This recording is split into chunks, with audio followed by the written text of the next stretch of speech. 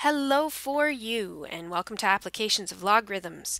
Our goal today, I can extend my knowledge of logarithms to real-life applications in the various sciences.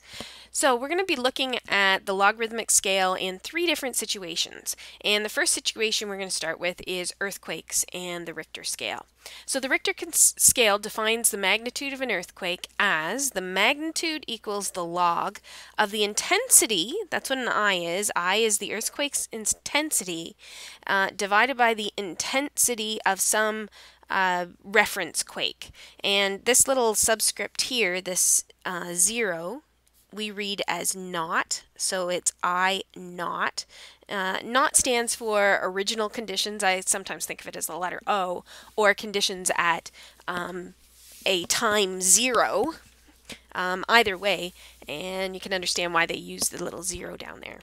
So I is the earthquake being measured, and I naught is the intensity of a reference earthquake. Now, here's just intuitively what the Richter scale actually means. So put simply, each step on the scale represents a 10 times intensity change. An earthquake that was a 7 on the scale is 10 times more intense than one that was a 6, 100 times more intense than a 5, and 1,000 times more intense than a 4. So every step on the Richter scale is a factor of 10 more intense. So we've got a 3, and when we bump up that intensity by 10, we get to a 4. When we bump up that intensity by 10, we get to the 5, and so on. So 2 steps on the scale is 100 times more intense. 3 steps on the scale is 1,000 times more intense, etc., etc. So we're going to have a look at this here, and we're going to do this this question intuitively, which is really easy, and then we're going to do it using the definition, which is a little bit confusing, but just bear with me. Okay, so the California earthquake that interrupted the World Series in 1989 measured 6.9 on the Richter scale. The quake that caused the 2004 tsunami in Indonesia measured 9.2. Now, these are actual events. I went and looked them up for this question. The California quake that interrupted the World Series, shut it down, caused bridges to collapse, had lots of damage done in California. And then, of course, the 2004 tsunami that wiped out hundreds of thousands of people over in Indonesia and that part of the world measured 9.2. Now, just looking at them, 6.9 and 9.2 aren't all that far apart, but now that we know the steps on the scale actually equal 100, here's how we're going to do it intuitively. Intuitively, we're going to say, well, the difference between 9.2 and 6.9 is 2.3 steps on the Richter scale, which means that since each step on the Richter scale is a factor of 10, 1 is 10 to the 2.3 times more intense, or approximately 200 times more intense.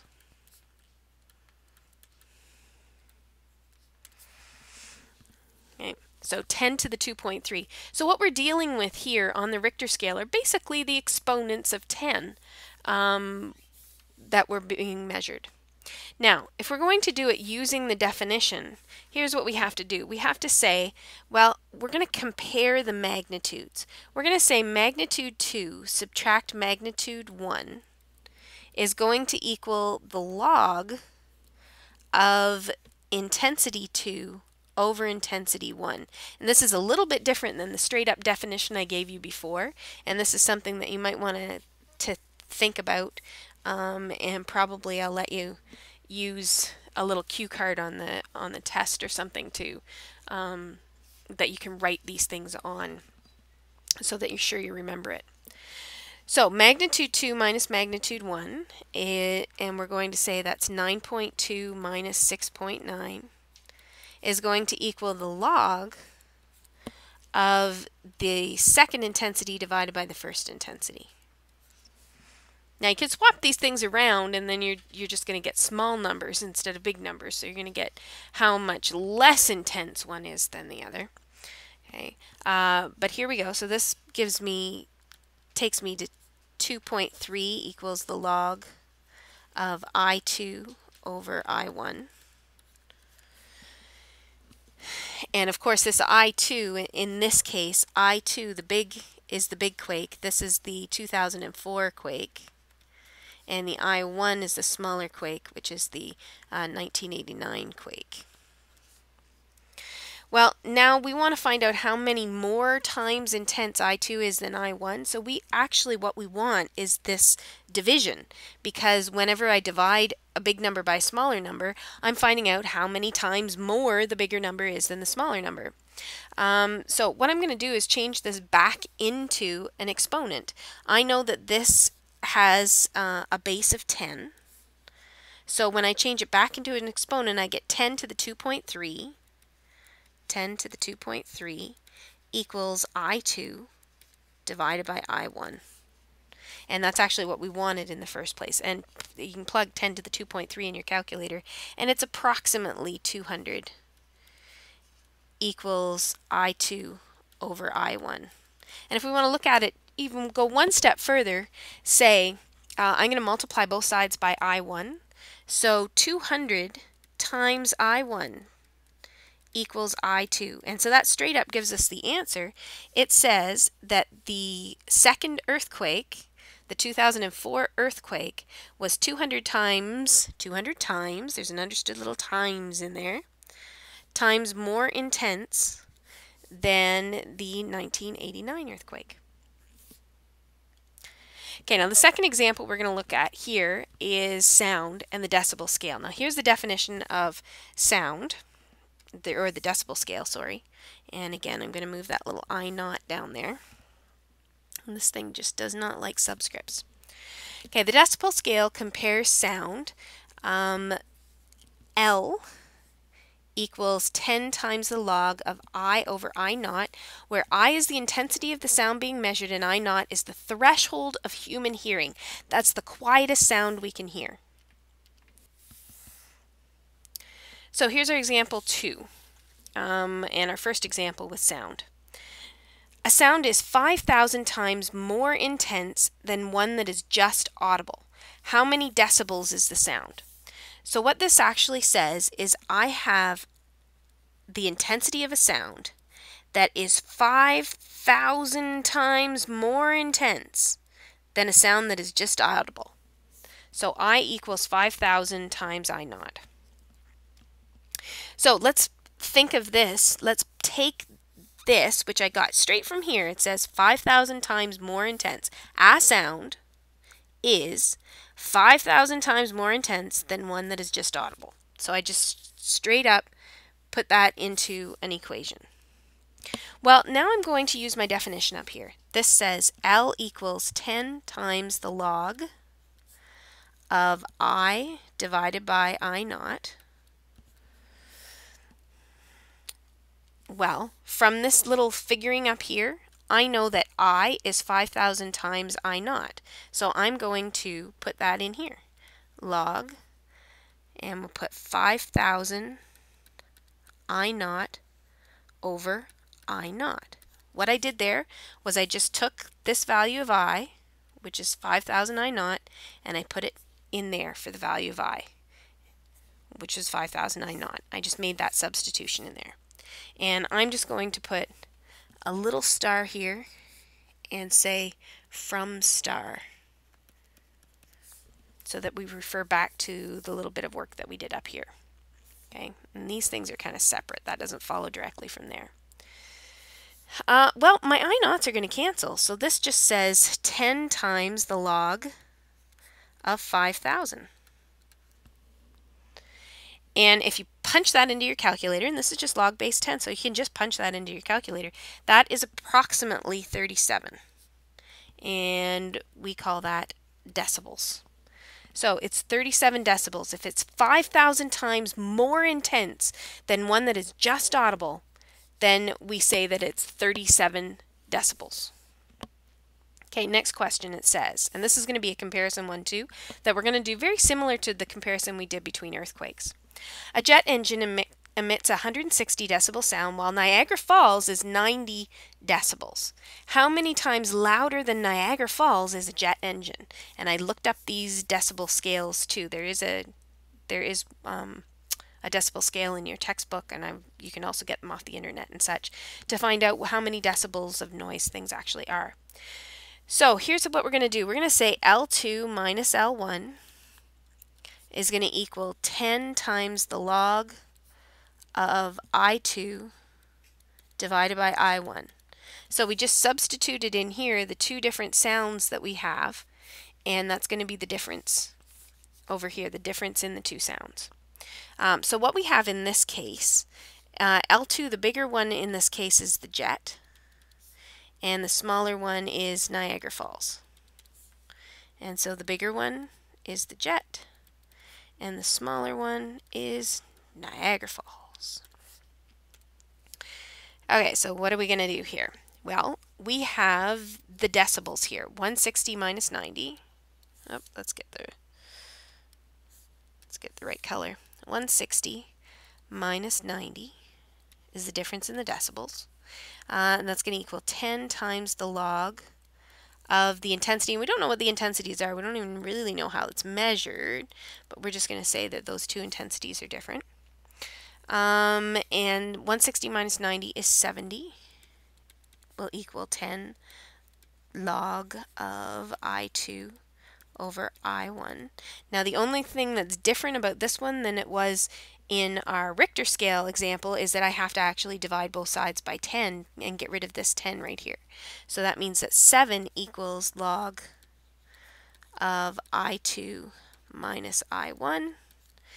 And then we are going to put it back into our exponential form. So I've got a base of 10 down here. I know that. So it's 10 to the 7th equals I2 over I1.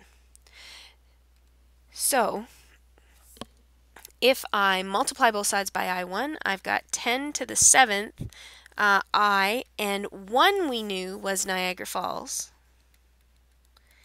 equals I2, which was the jet. So 10 to the 7th, that's a pretty big number. Okay, 10 to the exponent 7 times Niagara Falls loudness is what a jet engine is if you're standing beside it. Let's actually write that out. We got a 1 followed by 7 zeros. The intensity of Niagara Falls. So to find out how loud a jet is, the Niagara Falls has to be multiplied by 10 million. Okay, over we go. The pH scale. The acidity or alkalinity of a solution is given by the pH scale, where pH equals the negative log of the concentration of hydronium ions. This is the concentration, where concentration is given in moles per liter. If you've taken chemistry, you'll understand what that means. If you haven't taken chemistry, it's all right. You'll still be able to do these questions. You just maybe won't have as much of an understanding of what's in them as someone who has taken chemistry. So example 4, the hydronium ions in blood is measured at a concentration of 4 times 10 to the negative 7 moles per liter. What is the pH of blood? So you don't even have to know what a mole is, but I will tell you what a mole is. A mole means that these hydronium ions, these H plus ions, okay, if I have a mole of them, 1 mole, and this is not 1 mole, this is a lot smaller than 1 mole, because this is going to be, if I take this number and write it out so it's not scientific notation, it's going to be 0.0000004 moles per liter. Okay. So it's nowhere near 1 mole. But if I had a mole of these things, that's 6.02 times 10 to the 23rd particles. A mole is kind of like a dozen. A dozen stands for 12 particles. If I had a dozen oranges, I would have 12 oranges. If I had a mole of oranges, I would have 6.02 times 10 to the 23rd, which is 6, and then followed by 23 numbers. and then a decimal point is what that means. Okay, so that it's a really big number. So the hydronium content of blood is measured this way. What is the pH of blood? Well, you don't have to understand what the mole is, you just have to be able to punch this into your calculator. So the negative log of the concentration of hydronium ions.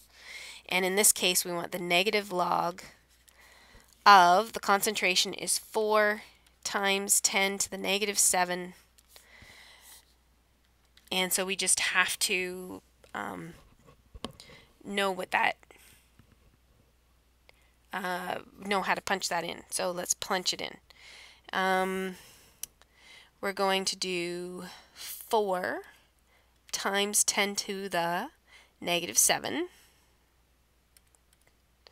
So that's how I would punch it in on my calculator. If you have any problems doing scientific notation on your calculator, let me know. And now I'm going to take the log of that. So log base 10.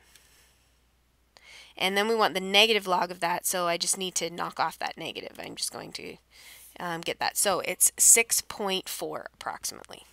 So 6.4. All right, next one. What is the concentration of hydronium ions in a pool if the pH is 8.2? So we're just going to go the other direction. It's got a pH of 8.2, and that equals the negative log of the concentration of hydronium ions. And so the first thing I'm going to do is divide both sides by -1. So I get negative 8.2 equals the log of the concentration of hydronium ions. And then we're going to switch it back. I know this is base 10, so I'm going to change it back to exponential form. 10 to the negative 8.2 equals the concentration of hydronium ions. And if you sub in 10 to the negative 2, you get a really small number. It's better to leave it this way. So the concentration is actually 10 to the negative 8.2 moles per liter. That's the concentration of hydronium ions. And we're going to leave that there for today.